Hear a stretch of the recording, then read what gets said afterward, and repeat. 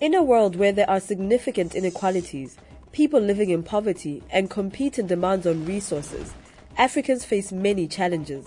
But we must start somewhere. Strategic interventions can make a difference. Here's Africa. Here's land. Here are crops. Want to know how a green revolution can change Africa? Here's how. Food is a vital part of human and social development. Unfortunately, 240 million Africans currently suffer from undernutrition.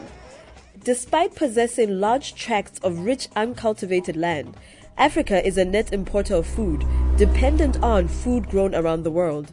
But the continent can feed itself. In the late 1970s to early 80s, for example, massive outbreaks of mealybugs destroyed cassava crops across much of Central Africa.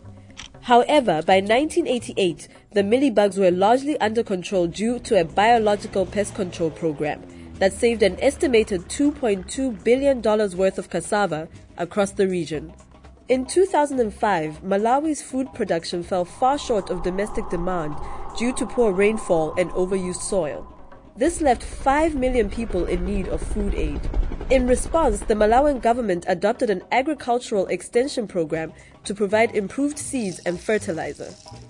In 2006, the maize harvest more than doubled, and in 2007, Malawi became a food aid donor to neighboring countries.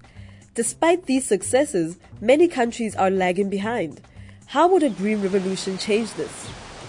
We at the African Futures Project constructed 2 improved agricultural scenarios for Africa out to 2050 that both increased public and private investment in land under cultivation, as well as the yield per hectare.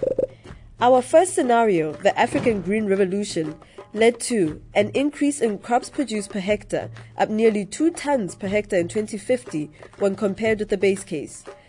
A massive shift in food trade, with Africa exporting 20% of total food consumption to the rest of the world, leading to an economy that is $3 trillion larger by 2050 when compared to the base case. Sounds good, right? However, just changing agricultural production policy and increasing the amount of food produced leads to massive increases in exports. This surplus of food drives down prices and makes it cheaper for the rich world to buy steaks and does little to reduce extreme hunger on the African continent.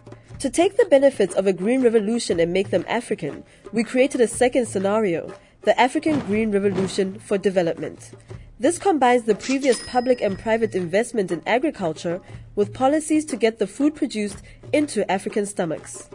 This scenario led to 4.9 tons of food produced per hectare, up from 2.9 tons in the base case, 10% of Africa's food being imported, twice the GDP growth by 2050, and 300 million less undernourished people as compared to the base case. By implementing programs that increase food production and access, policymakers can cultivate and strengthen human development across all of Africa.